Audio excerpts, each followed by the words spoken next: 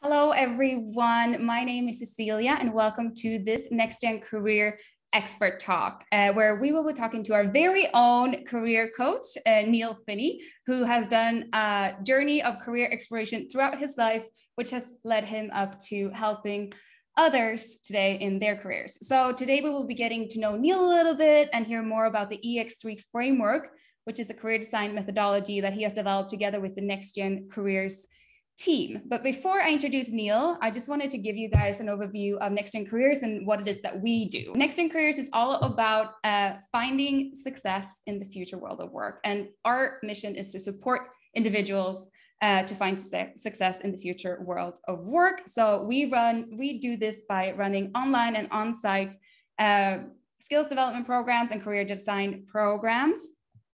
And we provide free resources as well for students and for educators and whoever finds them useful about the future world of work in different industries such as sciences, computing and engineering, social impact, etc.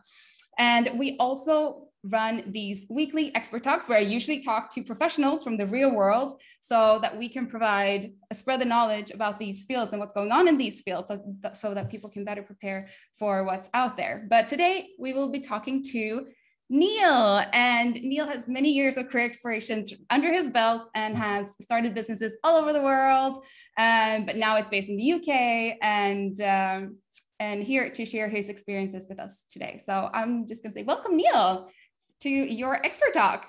Yeah, I guess thanks for having me. Is that the right thing to say? Even though I spoke to you, I don't know, an hour ago? Yeah. Yeah, no, it's good to be here. And it's strange being on this side because I'm normally interviewing other people. So nervous. Yeah, by the way, Neil is one of the co-founders of Nexgen Careers. For those of you who don't know him since before, but I guess we're a mixed amount of people here. Some know Neil since before, some don't know him. So I thought that we just start with an introduction. If you can introduce yourself, Neil, and explain a little bit about your career exploration journey and what it is that you do today. Yeah, like how long do I have? Like it can be pretty long if I go kind of right back. And interestingly enough, I've just finished on a meeting and speaking to someone in the real estate, the kind of tech real estate business. And we spent the whole hour just talking about our backgrounds in our careers because they're pretty diverse. So I think mine is hugely different in regards to the career path that I've taken in terms of the industries I've worked in. I left school at 17 because I didn't really know what to do. And university at that time wasn't something that I was even thinking about. And I literally needed to get a job. So I first went into construction, basically digging holes, pouring concrete. I quickly found out that I didn't like doing that too much. It's quite strenuous work. So I was able to kind of create a small recruitment business within construction.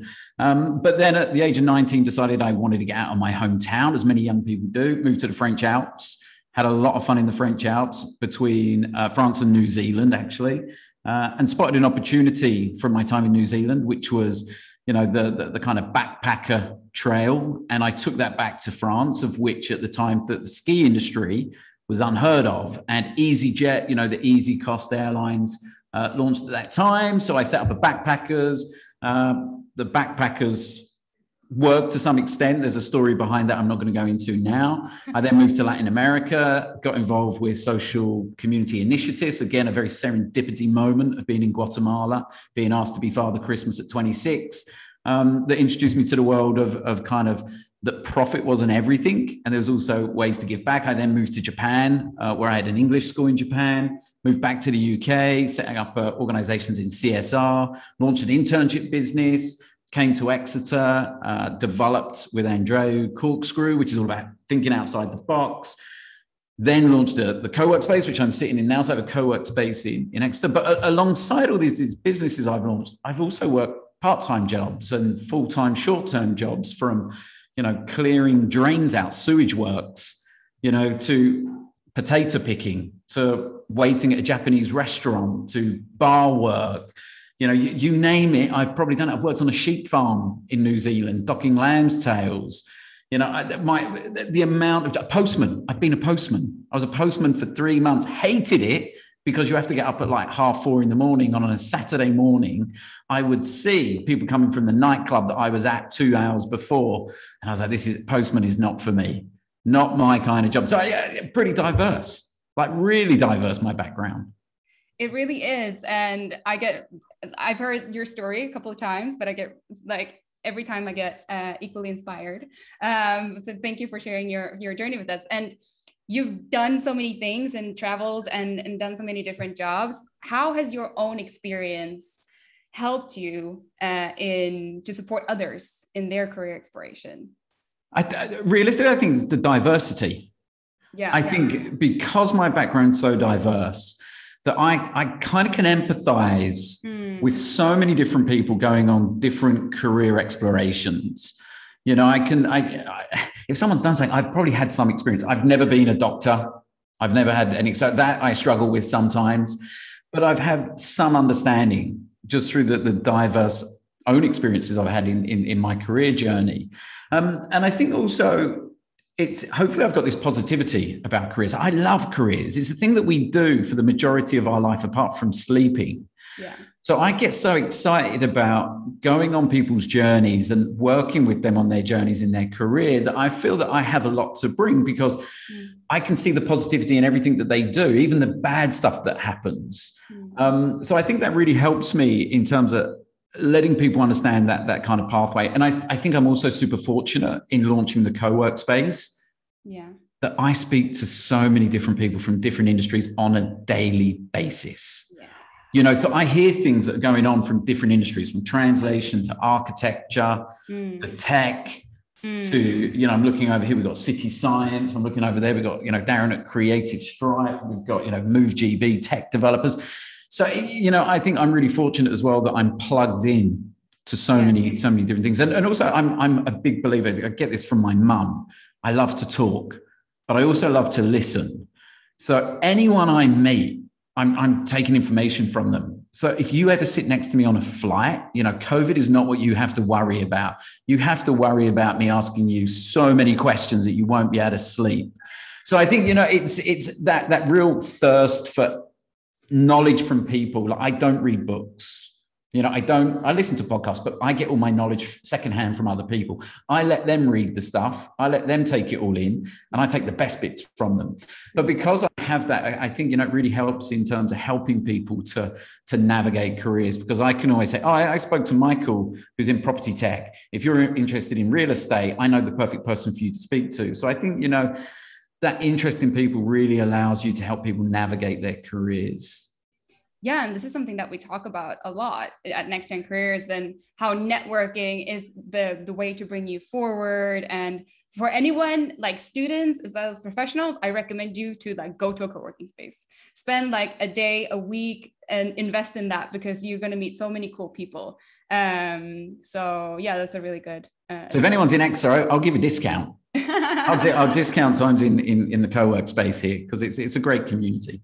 Yeah. And let's dive into the EX³ Career Design Framework that we are here all to hear about today. So before we explain what it is exactly, but where did the idea come from initially?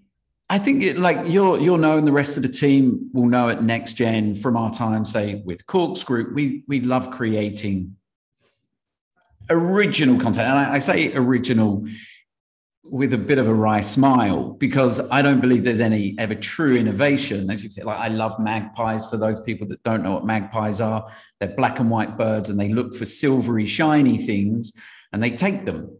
And I'm not saying we steal people's things, but, you know, at Corkscrew and Nexgen, we have a real ability to be able to magpie great things that are out there, great mindsets, great products, great services, but we can add our own secret sauce to it. And I think that's what we do with a lot of our products. You know, we see what's out there and we see what works, and we're able to create our own kind of special structures, frameworks that we know works for the people that we're dealing with. So when we look at EX³ Framework, there'll be a lot of similarities from other things that you can see out there, different career compasses, different frameworks. But for us, it was always about, building something around Nexgen Careers, around that brand that we believe in. And right at the beginning, when we launched the organization, it was all about those kind of three magical E's of, examining self, exploring, and then getting the relevant experiences. And we've worked in experiences for the last 10 years. Yeah. So when we found those three things, we really built out our framework around it because we know it works. We've got tangible anecdotal proof that going through this process works. So I don't think we ever really sat down and thought of, let's come up with a framework. I think the framework was already there. Yeah. It was already what we were doing. All we wanted to do was put a name to it, put a bit more of a structure behind it that would allow other people to be able to understand it and go through it. Because I think sometimes when you're in it, it seems very, very obvious. Of course, this is what you do. Of course, this is how you approach your career. But when you start scratching under the surface in terms of not just students, but also people within their professional life, they're pretty lost. They don't know how to start really developing their careers and designing their careers. So creating something that's very simple for them in a tried and tested method, makes a lot of sense. And I think that's the way that we really framed it. We took our experience, we took what we were doing, and we created a framework from that. So I don't think we ever sat down and thought, let's architecture some sort of career design. All we've done is we've taken what we've been doing for the last decade and put it into a framework that other people can follow and other people can utilize. Amazing. And I think this is like the $1 million question. What does it look like? If you can give. Yes, I kind of alluded to the three key components that make up the EX³ framework: examine, explore, experience. Do those three things and do them on a regular basis. This is kind of a loop philosophy that you're always doing it. You'll find career success, and if we drill down into that, if we make it more granular, what do we mean by examine? It's understanding who you are. And I think when you look at the statistics that are out there, in regards to the unhappiness that the world has in their careers, which, if you believe the stats, is about 80% of the world's working population don't enjoy their jobs, have no fulfillment. When you really drill down into that, what you start understanding is because they don't value the company they're working for. It's not matched to who they are. It's not matched to what they believe in. And we often talk about Ikigai, and I've got a strange feeling about it. I think we've westernized the term quite a lot, but it goes down to that, find your reason for being. But you can only really do that if you understand who you are. And you have to spend time examining who you are. And who you are changes. Me as a 45-year-old is very different to Neil as a 25-year-old. So, you're always examining, and you're getting into the habit of really understanding who you are and what drives you. So the examine part is the key component. It's really looking at self, understanding your values, what you stand for, also your work motives, understanding what makes you happy in your work. And I think what we're understanding through the pandemic is nobody enjoys being in the office. Everyone wants to be at home. That's what's making people happy at the moment. Whether or not that's going to be the same in 12 months' time, that's a different question. Luckily enough, co-work space is still busy. People still want to come in here. Not so good for 12 months in the pandemic, getting better. But it's also then understanding, what do you want out from life? Do you want a job that consumes every hour, or do you want a job that gives you more flexibility? I chose the path of entrepreneurship and startup because I wanted to make my own decisions. I falsely and probably wrongly thought it would give me more time. Doesn't. Takes away all of my time. But it's finding that balance, it's finding the balance in what you want and what you stand for.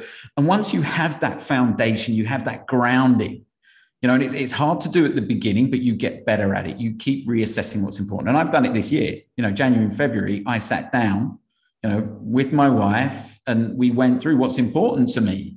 What became apparent is, yes, I can work a lot for the next kind of 6 months, but I do want more free time. I want time to work on passion projects. I want more time to go surfing, which means I maybe have to give up some of the businesses that I'm working on because I just won't have capacity to do it. So I think, that examine part is critical to make sure you're making the right decisions in regards to your next career step. And that leads on to the next thing. Once you know who you are, it's all about that exploration stage. And this is again critical. This is something that we don't do enough. You know, when we work, and I think when I was at school, you know, career counselors were very different to the career counselors we have now.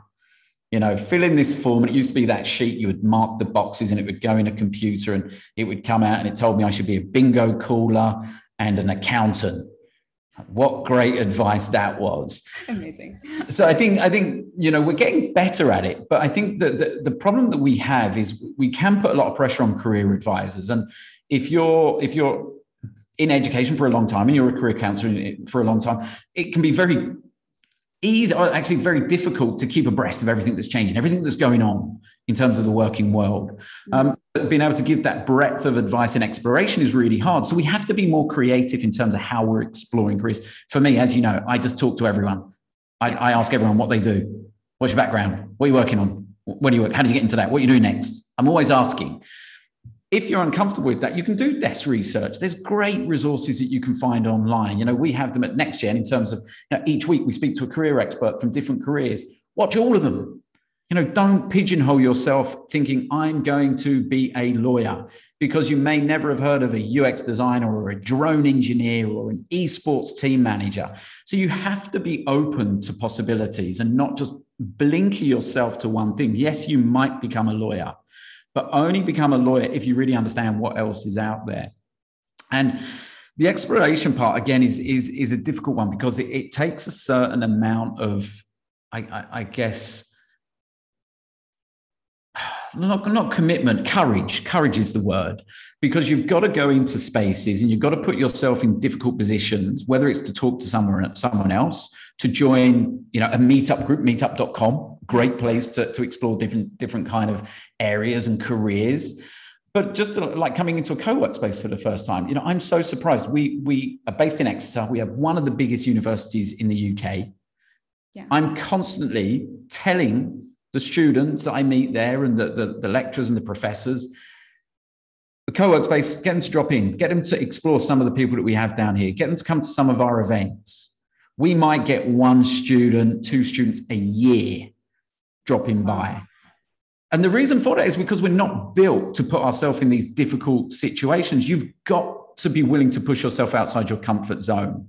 You know, this is why, you know, I'm a big believer in things like getting people to travel, get people to leave their hometowns, get people to kind of really open doors, because that's when you really start exploring.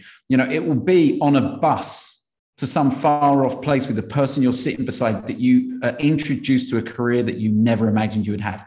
Would I have imagined I'd be sitting here talking about giving career advice, having a co-work space, a innovation-based business, a dog-based business, investing in a UX design business, and now launching a business focused on events? No idea. You know, but the people I've met, I can tell you for every single individual person I've met, how they've put me where I am now. So, you know, that exploration part is key, and it's not to be blinkered. It's really to have the courage to really go out and do different things. And I said, nowadays, there's so many resources that you can join. Go onto Discord, go onto YouTube, go onto LinkedIn, meet with people, connect with people, open doors, explore, and don't focus on one particular area. And the great thing about that exploration, it leads on then to that next part, that final part of that kind of career framework, is the experience part. And this is what we hear all the time. And it's like, oh, I've got no experience, and, you know, I can't get a job because I don't have the experience. People take experience in the wrong way. And also they feel experience only comes if it's a huge amount of time. You know, experience, I have to have done something for 2 years to be really experienced in something. We're so lucky now in terms of the future of work. People are no longer necessarily looking for that 10 years of experience, because that 10 years of experience doesn't count for toffee, because most of those industries have been blown away by the pandemic. So we have to think differently. It's a really exciting time to be in at the moment, because potentially that 10 years of experience that someone had over you counts for nothing. So more than ever, and we were talking about this 10 years ago, you know this, you know, what employers are looking for, what companies are looking for, is they're looking for those kind of dynamic skills. those meta skills of, that are transferable, whether it's communication, team working, resilience, stress tolerance, adaptability, problem solving. That doesn't have to come from 10 years within an industry. That can come from an experience you've had traveling. When I traveled to meet my girlfriend at the time in New Zealand, and she'd gone to New Zealand a week before me. She was meant to meet me at the airport. I was like 19. I landed in Christchurch. I was expecting her to be there. I'd flown for 24 hours. I get out of the arrivals kind of lounge. She's not there.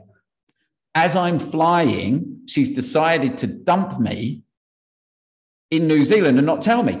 I have to be resilient. I turned up, I had a bit of paper with an address on where I was meant to be staying. I turn up at this address in Christchurch.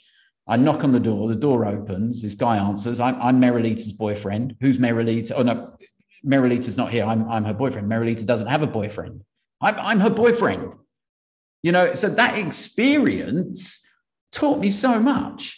It taught me communication, because I had to convince this guy I was Merilita's boyfriend. I think he saw the tears in my eyes, took me in. I was able to then build a good relationship with him. I stayed with him for 2 weeks, one of my best mates. Merilita and I, funny story, I met her a few years later. Funny. Anyway, that's another story. But these experiences are just as valuable. And if you can anecdotally talk about these two companies, to people you want to work for. And I haven't said interviews there, because again, what we do with Nexgen is we don't really promote the idea of interviews. We want own opportunities created, but it gives you anecdotal proof, and you can get it. There's a really interesting organization, the Game Academy, I'm sure we'll share the link, Cisse, is you are shown how to use your experience from gaming to transfer into the workplace. So even now when we're gaming, we can use that experience and we can show how we can transfer that into the workplace. And if you want more project work, you want more career-based professional work, you don't have to take a year-long internship. There's people like Dewey Parker. I'm probably going the other way around. Dewey Parker. That offer micro internships. These are short-term internships that are allow you to get experience very, very quickly, and they're paid. These kind of organizations are springing up that allow you to get really short kind of sprint-based experiential experience within a career very quickly. And there's two reasons that's a benefit with the experience side. Number one is you can test your hypothesis if you like that industry or not. Why are you going to study 6 years at medical school if you haven't even experienced it, you haven't even job shadowed someone? Because you get in and then you figure out, actually, it's not for me. It's like, what? That's a lot of time to commit to doing something that you're not 100% about. So these micro internships, these micro experiences allow you to test, but they also allow you to bring out kind of that anecdotal proof. And again, we do it on our kind of micro projects that we have, the experience chips. It's all about short-term sprints in work. And that's the key element. But experiences come from many different areas. And it's really important that you kind of build those components and you build those experiences, because it's going to allow you to make more informed decisions on those kind of next steps. And I touched on it a little bit. I said, at Nexgen, we don't really talk about interviews. And this goes into the exploration stage as well. When we're exploring, it's also about creating your own opportunities. It's about creating your own opportunities that are not based on you finding a job online. So the statistic behind that is 80% of jobs are never posted publicly. 80% of jobs are never advertised. So by only applying for those that you can find online, you're missing the majority of jobs that are out there. So when you're exploring, you're building connections, you're unlocking doors for potential opportunities. And again, these are explorations that you're doing with these individuals that you're meeting. There's a chance for you to do these short-term experiences for them, show what you can do, these minimal viable projects that you can do, that can show them what you can do, which can then lead to a full-time job with the organization. And the key thing is that you've explored companies that match your values and match your goals, and that is critical. That exploration part, that you're making the right decisions for the experiences you're going to take. On these experiences, it's obviously important that you're very much reflecting on the experience and you're learning from it. Did I like that? Did it match my values? Can I see myself doing this in the future? What would my next step be? And then that takes us all the way back around to examine. Okay, I'm back to examining myself. What do I want to do next? What's that? Okay, I'm going to explore again, and then I'm going to take another experience. So you go on this cycle. And over, at the beginning, your cycle might be quite rapid, but over time, it might start slowing down a bit, but you still go through it. You still should constantly examine, explore, experience. Hopefully that makes sense. It does make sense. Thank you so much for explaining. And I can see that we have some people working with careers here today, or career counselors. So I just wanted to ask, how can they, and also we have students here, how can the different people implement this in their career design or helping others career design?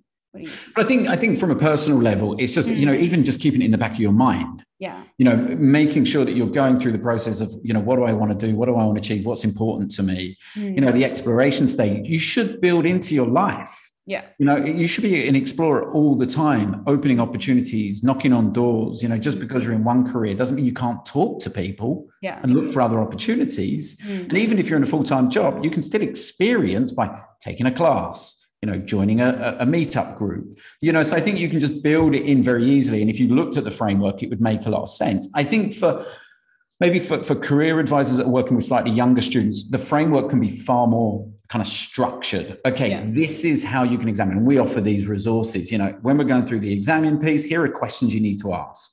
Here's a mind map that you need to create. Here are the steps that you need to go through. Exploration stage. Okay, go find 10 organizations that you feel match some of your hobbies or your interests, or allow you to kind of achieve what you want to do in your career. And, again, there's certain structures that they can go through. And in the experience side, it can be really difficult for, especially at schools, career counselors, to find those experiences. It can be really hard because you're spending so much time with the examine part and understanding the student, and then you're helping them explore. And they're like, I want to go and do that. And how do I do that? So, okay, here we go. So I think, working with third-party organizations doesn't have to be us, but there's lots of people that can offer that. And I think also engaging with the wider kind of local business community for career advisors is useful. Find the local co-work space that can offer maybe experiences. Find the local meetup groups, again, that can offer opportunities for students to gain some relevant, work experience, or even to shadow, or to have events like this where you can have someone talk at your local school, but make them relevant, make them current, make sure that they're those kind of future-proofed industries that you're working with and you're talking to. But as I said, it's not just us. There's great organizations out there doing other similar things to gain that experience. But it's also making sure that the students are really reflecting on what experiences they have, from gaming to the hobbies they have, to maybe trips they've taken overseas, and building that into their portfolio of transferable skills. Great, thank you so much. And you've given us so many career advice just throughout this talk, but I had a final question, which is not related to the EX³ framework, but aside from that, what are your top 3 tips to find a fulfilling career? Okay, number one, get yourself a board.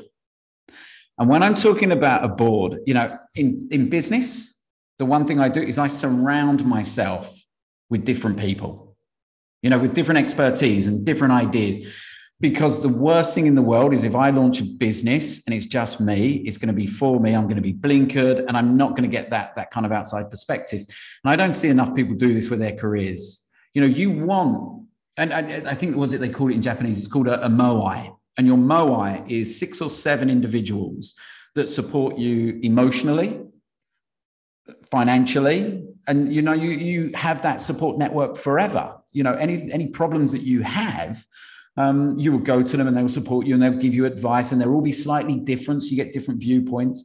You need your own moai in your career design. Maybe get family members, fine. You can have one of your family members, but obviously if you're using a parent, they've maybe got, you're going to be a doctor, son. That's what you're going to do. You're going to be financially secure, and that's fine. But you need to kind of tame that a little bit with maybe a professor that you've met that you respect. But then in the industries that you may be interested in, reach out to someone, find a mentor. And the one thing, again, that we very much encourage people to do is to be proactive and asking for help. You'd be surprised. If you ask for help, they will give it to you. Charlotte, I'm going to use you as an example. The interview that you had last week, hopefully you've connected, thumbs up if you've connected, could be a great mentor, you know, and he was willing because he's been in the same place that you're in, and it can help you go on that journey. So I think it's about finding that moai, that board, but making sure they're diverse, different ages, different backgrounds, different mindsets, and talk to them. Talk to them about your career steps. Let them be part of your journey. And you can, you know, hopefully you'll become someone else's board, moai, and support them. And I think there's one thing that we don't do enough. We don't speak about our careers enough because we don't think people are interested. We don't want to bore them. But the fact is, we spend, again, the majority of our life in our careers. We should be talking about this. And if you're in a job that you enjoy, that matches your values, you'll probably want to speak about it. You want to talk to people about it. And because you're passionate about it, they'll want to listen if they're any sort of decent friend. So I think, you know, find that board and be comfortable about talking to careers and getting that input from other people. That's number one. Number two, open your eyes. This is, it's that kind of thing of looking and actually seeing things and recognizing it. You know, too often we're kind of stuck with our phones and we see so much that you don't actually see anything. You don't appreciate what it is. So I think, you know, when you're watching TV and you see, I don't know, Suits, was that about lawyers or something? I don't know. And that's an interest. Have a deeper look into it. Maybe it interests you. Find out what it's about. You know, if you meet someone on the street and they're a performer, a street performer, find out what it means to be a street performer. You know, really understand, you know, what it means to have that job. You know, and I think it's a simple thing to do, but not a lot of people really do it. I think everyone can be quite blinkered. They go to work, they do their job, they watch Netflix, they don't take anything in, they don't really see anything. And I think, you know, sometimes that's where we come at Nexgen. We're able to help people open their eyes and see what's around them, what they enjoy. And the third thing I think is take the positives from the negatives. You know, I've had some damn awful jobs, but I've always done them with a smile on my face because I know by the end of that job, I don't want to do it anymore. I've ticked it off. That's a terrible job. Unloading frozen lamb carcasses off of a frozen lorry into a frozen warehouse. It's not great, but I still did it with a smile, you know, and I think also I was able to really appreciate that I was able to do different things. Some people there, that was what they would do. They had the commitments and they had to do that. And that's a real shame because I don't think anyone particularly enjoys unloading frozen lambs off of frozen lorries into frozen warehouses. But take the positives from every situation. Everything is a learning experience. So do the jobs, and if you don't enjoy them, do them for a while. Give them a good crack of the whip. Don't let anyone down. You know, again, too often people are like that, don't like that job, I'm just not going to turn up. Be respectful, you know, use that experience to grow as an individual, to grow as a person, because it's always the bad experiences, like being dumped in New Zealand, that are the best conversations at the dinner table. That's the ones we love hearing about people's, you know, mishaps and misfortunes. So think about all the enjoyment someone else is going to have from your bad experience. So I think get your moai, open your eyes, and take the positives from the negatives and explore as many opportunities as you can. Thank you so much. Those are some great advice. And that was my last question. Actually, we have some time left for Q&A for everybody who's in the call. If you want to stay on and ask Neil some questions, you're more than welcome to do so. I just wanted to thank you all for joining. If you have to go, and just make sure we actually have a newsletter that if you want to like stay on top of what we're doing and what's happening with Nexgen, you can subscribe through this link. 1 second. I need to change my. There we go. So you can just subscribe. And for those of you watching, you can find the link down in the description of the video. So yeah, I'm going to pause the recording now and thank you all for watching, and thank you all for joining. And we will see you in the next Expert Talk.